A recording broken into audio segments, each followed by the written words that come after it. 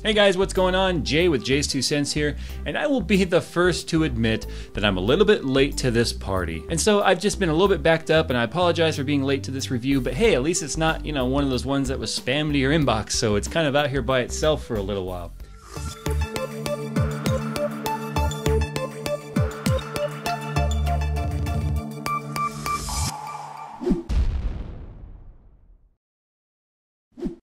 Now the Quickfire Rapid Eye. What exactly is the Quickfire Rapid Eye? I mean, they've already had the Quickfire Rapid out.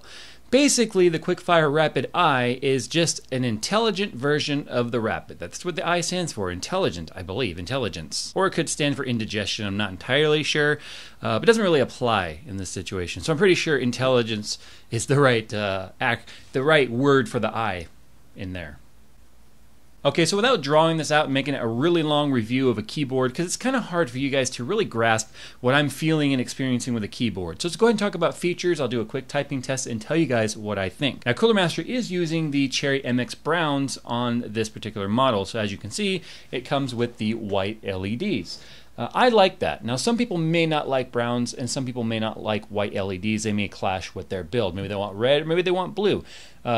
I hope that they will have other color options in the future for LEDs rather than just going with white, but I am personally a fan of the white. But what I really like about this keyboard, and actually I'll get to a whole list of kind of pros and cons from my perspective, but it's the level of detail that they put into this. I mean, it looks like just your standard backlit 10 keyless featureless keyboard, but that's not really the case. I mean, they've gone to a lot of detail. For instance, obviously you can see that's the Windows key.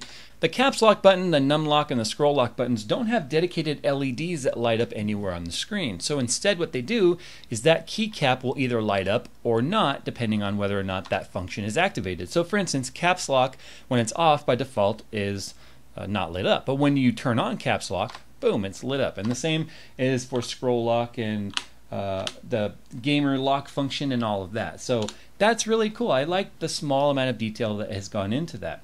Now you do have all of your standard F-row keys that do various things. I mean, you've got your brightness level here. I apparently just opened up the WinPad help screen. Okay, so what actually makes the Rapid Eye intelligent? Well, good sir or madam, I am glad you asked. It's got an onboard 32-bit ARM processor with built-in onboard profiles and memory. So you can set up lighting configurations on this keyboard. They're going to follow you wherever you plug it in. So it's stored on the keyboard in the built-in memory. It's not going to be dependent on software being installed to utilize any of the profiles that you set up. Now that's not new to the industry, but it is something newer for Cooler Master, and I'm glad that they finally decided to start incorporating that, because I felt that that was, on some of the other keyboard reviews I did for them, I mentioned that I felt that that was a bit lacking. So they debuted this keyboard at CES. We took a look at it there, and I'm very glad that they decided to do that. So I'm going to give you just a quick demonstration of, as I contort my arm very strangely here, of how that functionality actually works. So let's say right now we want to record what keys we want on for one of the 4 profiles, which are listed here under F9 through 12, M1, 2, 3, and 4. So I hold down function, hit record, keep holding function, and choose the profile I want. So in this case, we'll go ahead and do profile M2. Now you can see that's flashing to tell me that I've got M2 activated, but I don't have any keys lit yet because I didn't tell it what keys to light up. So let's say we're playing a shooter. We've got WASD, maybe we've got weapons 1 through 6, maybe F is grenade or G is grenade, C for crouch, maybe left shift for sprint. You can illuminate the keyboard if you want that way. And maybe tilde is something, and J, I don't know. There you go. So we can say, okay, that's what we've got lit up. That's what we want to actually, utilize for this profile. Hold function, hit F2 or M2 again, and then there it is. You can see that we have now only got the keys illuminated that we want. So you can do that for various profiles here built into the keyboard, giving you a lot of different combinations of different lighting backlight that you can control on here. So like I said, not new to the industry, but new to Cooler Master, and I'm glad that they finally implemented that. Now, they do have a couple of new lighting modes on here that I quite honestly do have some fun with when I'm bored. And I've been using this keyboard for about a month and a half now, so I'm glad to finally get to show you this. Let's say we change the lighting to, and here are the built-in lighting modes, obviously. Like I said, we've got breathe. We've got this one here, which As you can see, it just lights up briefly as you type on it.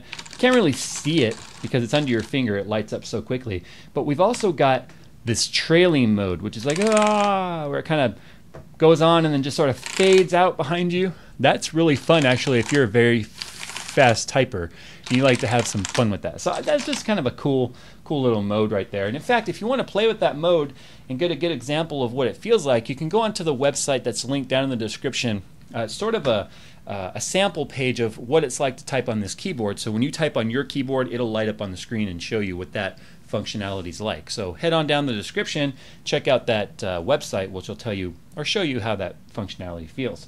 Now when it comes to the bottom, it's got nice wide rubber feet. It's got rubber flip out feet so that you can get a nice upward angle, and it's not, I mean, this thing is not, I mean, look at this. That does not slide very easy. So there you go. Now, one other thing I want to talk about here is that it does have a nice rubberized finish, a very minimalistic look, so it's not really gaudy or anything like that as you are, maybe going to LAN parties or stuff. And as we mentioned earlier, it is 10 keyless, so you don't have a 10 key over there, allowing you to have a nice narrow gaming profile as you're doing your thing. So let's go ahead and just kind of do a quick typing test. Now don't judge me, I don't type on this keyboard an awful lot, and I'm very used to a 10 keyless, so my hands automatically want to go much farther left than I'm used to. But anyway, what we'll do here is we'll just make the font massive. And I mean, I have typed on this keyboard quite a bit already, and I really do enjoy it. But let's see, I can just say that I like this keyboard a lot, and I think that most people would probably get used to the 10 keyless pretty quickly, and I am probably making all kinds of mistakes, but that's okay because I am not very SMRT. So, I mean, typing on it's very nice. I'm very used to brown keys. Getting used to this keyboard was pretty easy, but again, 10 keyless is a little weird for me. So guys, this has been the Rapid Eye from Cooler Master CM Storm line of products. Go and check it out down in the description. That webpage is kind of fun just to screw around with. Follow me on Twitter if you guys want to talk a little bit more about this product, or head on over to JayzTwoCents, where I did do a little written article over there going a little bit more into depth of some of the built-in features of this keyboard. So I'm going to get the heck on out of here. We've got a trip to Chicago coming up. You guys may be watching this way into the future, so I'm referencing something that happened way in the past from the future in a past video. It's kind of a weird time paradox thing going on there. But anyway, guys, I'm going to get on out of here. As always, hope to follow you on some social media, and I will see you in my next video.